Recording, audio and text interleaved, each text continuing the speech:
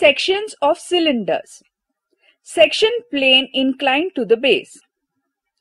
Problem 14.17.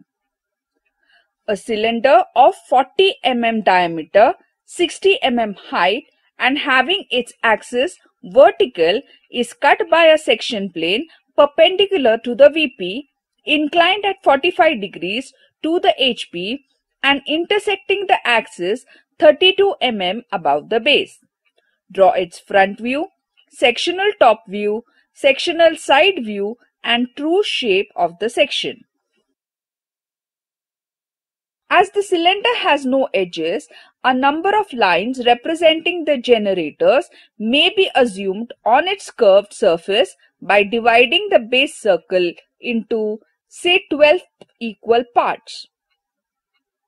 Name the points at which these lines are cut by the VT. In the top view, these points lie on the circle and hence the same circle is the top view of the section.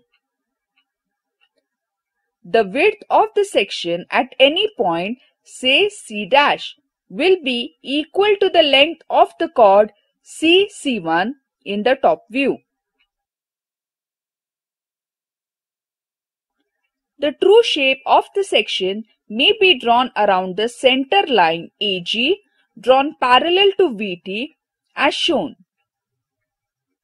It is an ellipse, the major axis of which is equal to the length of the section plane, that is A'G', and the minor axis equal to the diameter of the cylinder, that is D1. Project the sectional side view as shown. The section will be seen as a circle because the section plane makes 45 degrees angle with XY.